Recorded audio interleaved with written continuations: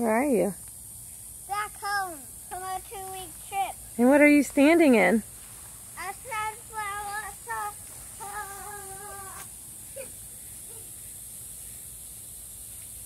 Yay, okay, so let's talk about what kind of new flowers we have while we're gone. Lemon. New lemon blossoms.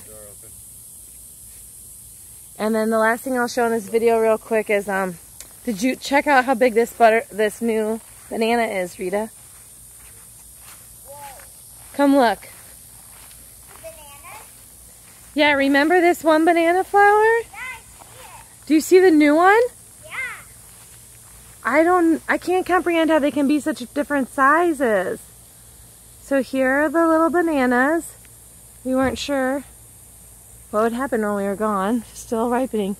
And then this massive tree, just taller than they're supposed to get, put out this gigantic flower. It's just so hard to convey in this video how tall this is. I wonder if there's a way for me to like stand up next to it. Here's me down here, and there's the banana. It's so big.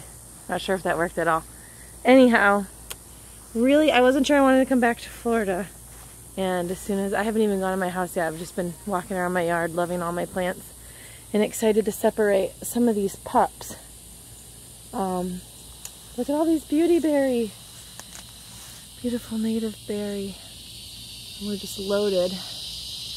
Tiny little blossoms up, and we've got a little anole back here. Let's see. Here are the flowers. And then let's see if I can get this lizard in the shot. Where'd you go? Oh, there must be more than one lizard. Because there's one. Hi. And then here's one. Hi, friends. Don't want to disrupt your beauty berry party. So it is really fun to be back in the vibrant life of tropical Central Florida. And now to unpack the van. I was going to say our mulberries are way bigger since when we left. This cute little tree. And then there's one banana pup I transferred with not enough roots. So that one didn't survive not being watered while we were gone. It probably wasn't going to anyway. But check out how big these bad boys are. These bad kids. Bad friends. So we have 3 new happy banana trees here. And this one is the first one of a different variety.